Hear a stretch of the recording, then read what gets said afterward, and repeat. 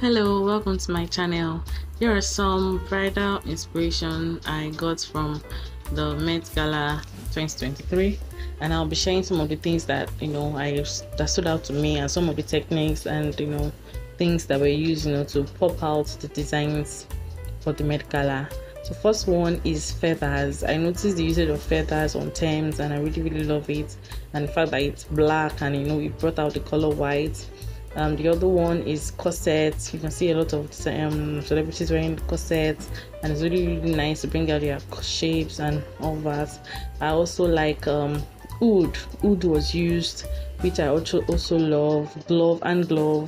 I also like the introduction of still introduction of slits at the front of the dresses, and it was really beautiful. And the long trains, like wow, the long trains, like exaggerated long trains, were really also used, and brought out the beauty of the clothes. It was really wonderful night, and I really enjoyed all of these white dresses, and it's giving me wedding inspiration ideas. I also like the beadwork. Like gosh, look at the beadwork on Dua Lipa and Alia Bass. Like no, bead has taken over, and like really, yeah, bead has taken over. Like I've said again, it's taken over.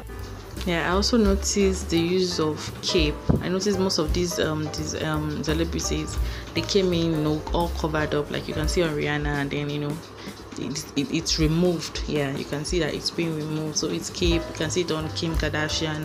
I also love Kim's dress, the beadwork, everything was really beautiful. And then Ellie's dress, oh my god, that's my best, and I saved it for the last. I love the cape effect. I love everything about the dress. I love it.